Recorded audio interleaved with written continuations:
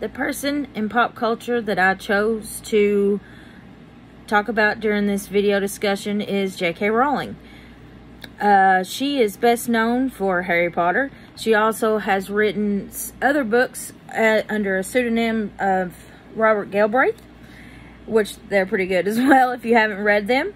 Her diagnosis is depression, and I believe from the list of the website that the main thing that lets me know that she's talking about depression, she said it's not sadness, it's the low, empty feeling.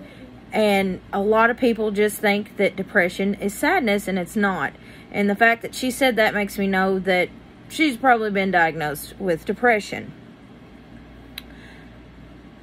I'm not sure how her mental illness has affected her craft, because, well, I don't know, some of them are dark.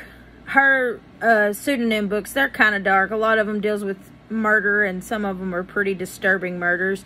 And she kills somebody in most of the books, so that may have something to do with it. The fact that she writes about darker stuff, and that it's not happily, bubbly, and like you would see with Nicholas Sparks. But who knows if he has dealt with depression, because that can show in a lot of people's work.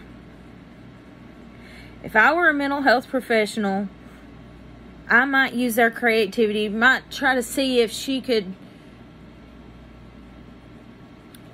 write something more upbeat, maybe.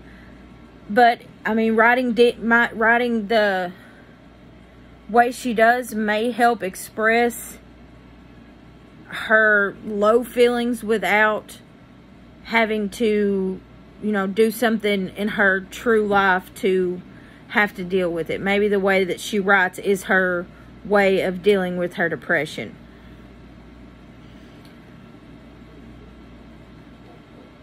And I believe that how she has chosen to deal with it, to use her writing and to write dark stuff, and she's been in the media for negative things, so maybe that has something to do with it too. But I think that she has found a good outlet for it. Thank you.